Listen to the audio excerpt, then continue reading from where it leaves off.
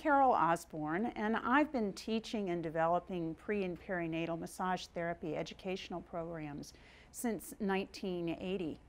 I've found during my practice and my teaching that the side lying position is one of the most useful positions for working with women during their pregnancies. And I'd like to share with you in this little demonstration some of the ways in which you can maximize the advantages of the side lying position for pregnant women. There are advantages that are involved in safety, comfort, the stability of the woman on the table, the accessibility to various problematic areas, and this side lying position also creates a wonderful way for me to have emotional and nurturing support to my client. So Karen is here today, and she's about 25 weeks along in her pregnancy. How you doing here, Karen? Great. Good. So you're accustomed to being on your side like this, but what I want to do is to do a few small things here that make a big difference in making you more comfortable and make the side lying position even better for you than it already is right now. Okay? So the first thing we want to do here is to address safety, always our first concern. The side lying position is probably our safest position for working with women because it maximizes blood supply to the baby, and whether she's on her left or her right side. It avoids the possibility of supine hypotensive syndrome if she were to be on her back. And more importantly, it avoids things like extra intrauterine pressure if she were laying prone, and the strain that can happen to the ligaments of the uterus as well as the ligament structures of the pelvis if she's in the prone position. In order to get those advantages, though, we need to be sure that the woman is truly on her side.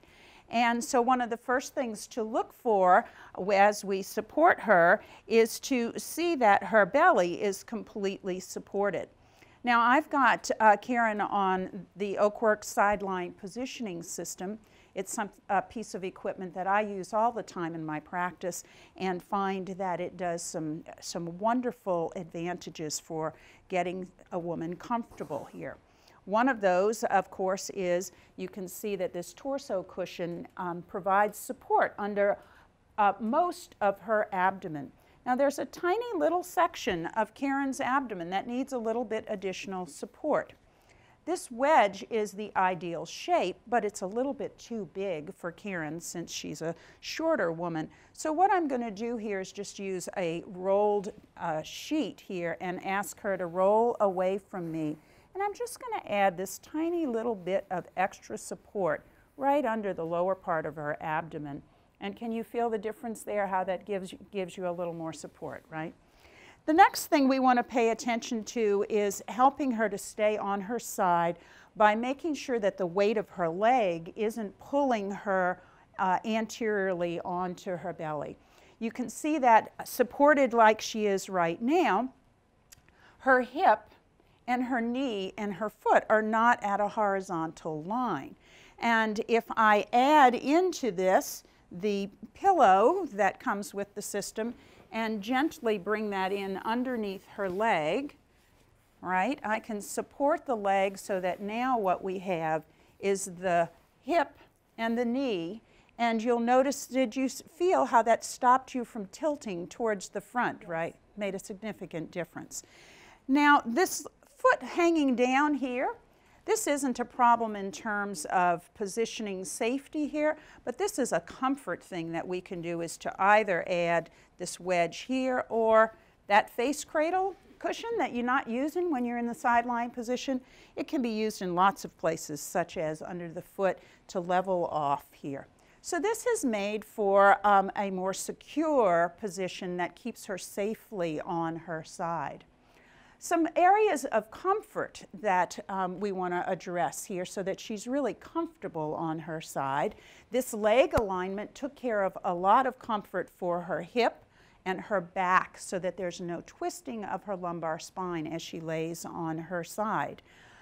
You can see that this torso cushion has a contoured cut into it so that the area where her breasts are not being pressed, the cushion is not pressing up against her breast, and so that means that her breast is really comfortable here.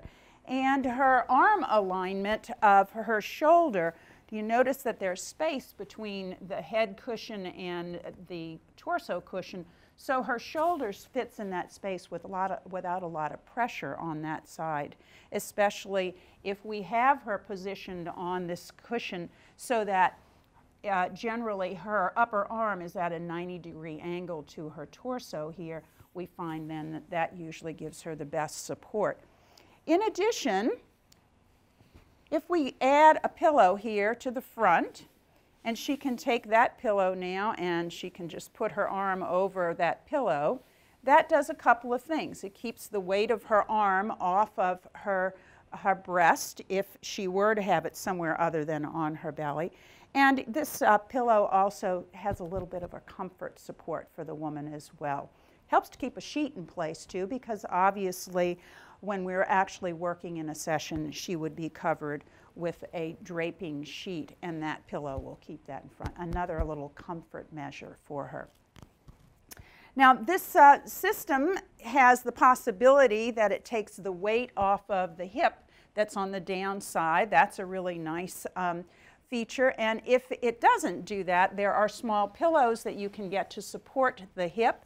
You can also take this small wedge pillow and use that underneath the hip, but we're going to use it here because Karen's short enough that the torso cushion is providing cushioning under her hip for her already. Her lumbar spine has been supported by the torso cushion, but if you don't have the advantage of one of these wonderful systems then, and you're using pillows, for example, you might find that you need to put a small wedge or some kind of a folded towel if the lumbar spine has a little bit of a sag down towards the table. That's usually only problematic if the woman has really broad hips and narrower shoulders. The other wonderful comfort aspect of this position is that it avoids the sinus pressure of the prone position. So you can see that Karen's face and head are very free in this position, and she's not going to have that problem. The side lying position is a very stable position. Using this system, it's a minimum of fussing around. Pillows tend to compress, so when you use a lot of pillows, you may have to add and move your pillows more. In order to prevent that from happening, though, the best thing for you to do is to really pay attention to this leg alignment and use the firmest pillows that you have at the bottom. A nice firm king-sized pillow works really nicely as the base of this, and then another king-size pillow on top. That can be a great option if you're not using the firm foams of these bolsters and this side-lying positioning system. One of the great advantages of sideline positioning is that you have accessible to you the areas that you may need to work the most. Those include the pelvis, the hip joint, the gluteal muscles, which you can see are very easily and readily worked in this position. I can very easily work here in her gluteals.